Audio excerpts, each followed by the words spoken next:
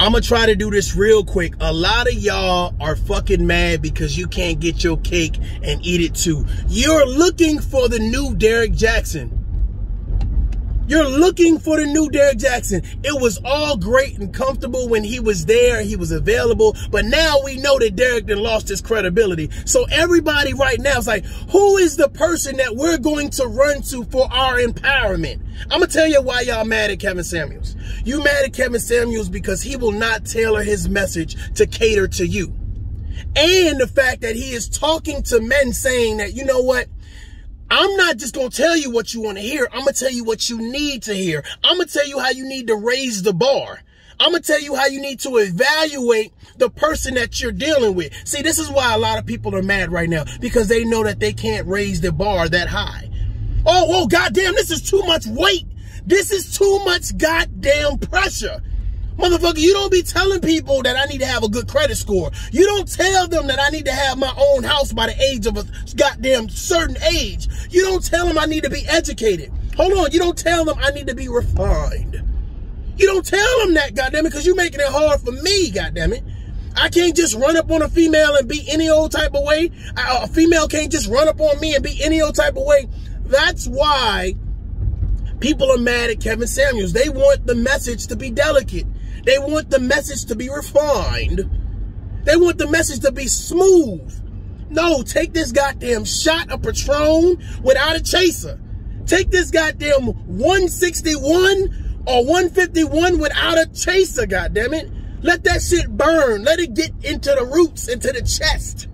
You know what I'm saying? And get this motherfucking message. You want someone to tailor a message, and you want someone to say so politely. You want someone to hug you and stroke your hair. And at this particular time, no. It's 2021, motherfucker. We went through a pandemic, still going through a pandemic. People waiting on a stimulus check that ain't never fucking come. Goddamn, people are sick, dying, laid off from work. People are struggling out here, and you want someone to cater to your funky ass. Let me be real with you. Yes, I'm about to piss somebody off.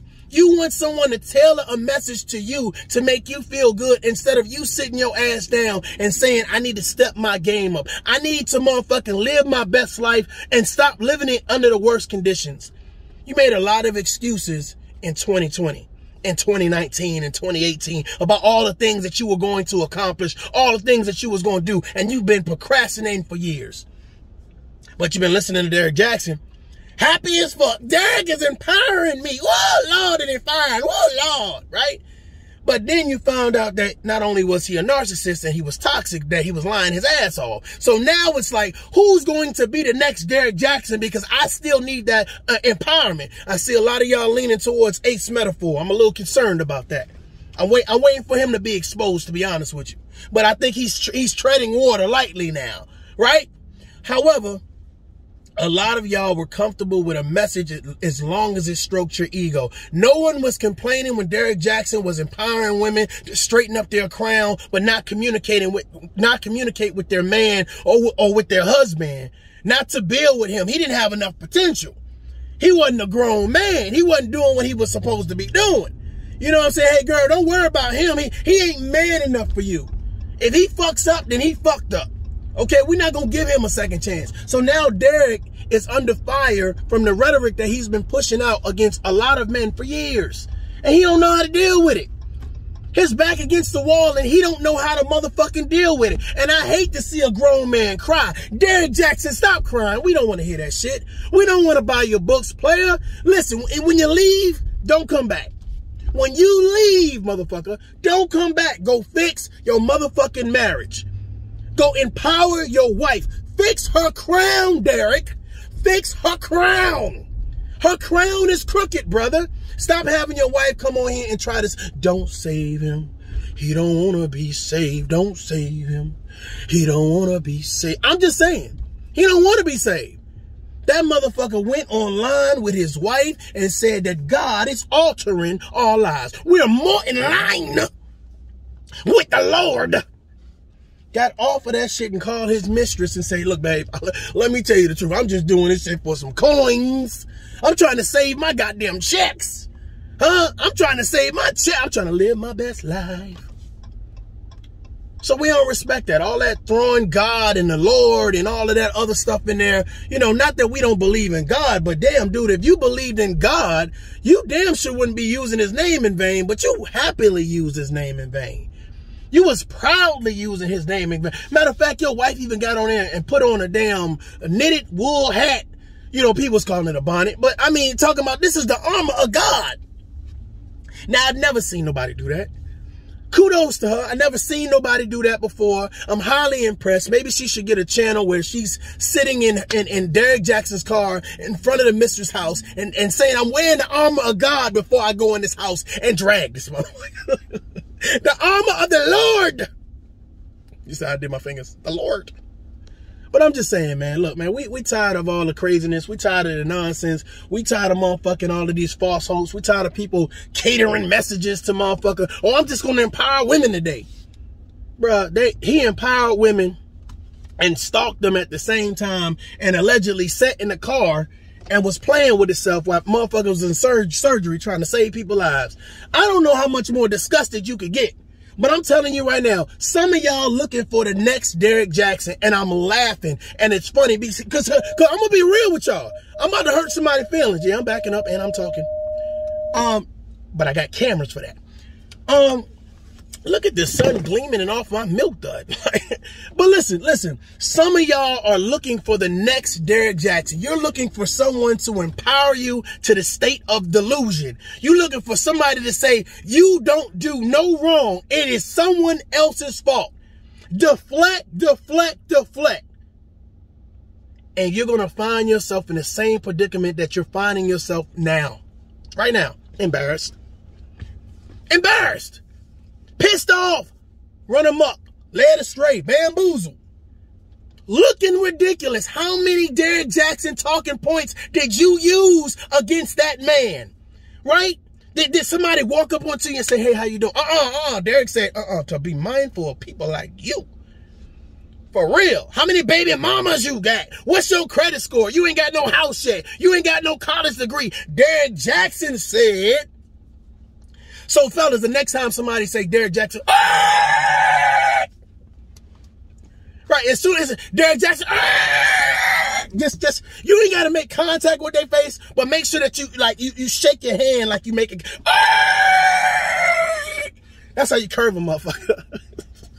You better not tell me no Derrick Jaxn talking point. Now, I'm not shooting the message, but I'm damn sure shooting the messenger, because a lot of you all were priding yourself on listening to a man that was running y'all astray. And now you want to condemn any man that is empowering other men and also telling women, guess what? The blunt truth. You don't want to hear the blunt truth. That is the problem with men and women today. You don't want someone telling you the blunt truth. Not being a troll, not being toxic, not being a narcissist, but telling you, listen, fix your shit. Get your shit in order. Before you start looking out and calling out and all this other, make sure that your shit is good. I'm not saying you got to be perfect. No. I'm saying that if I'm going to sit here and make sure all the queens are good, well, I'm going to make sure my fucking queen is good. I'm going to all the children. I got to save all the children because, you know, that's my mission. I got to save all the children. Make sure your children are good. Oh, I got to save all the men. It's a mission. I got to talk to all the men. Well, make sure you as a man are healthy. You're physically, emotionally, financially good. And that's the thing. I think that when it comes to being physically, emotionally, financially, spiritually good, we don't take the time to work through that process. We don't take the time to reevaluate ourselves and make sure that we are good. We don't give a fuck.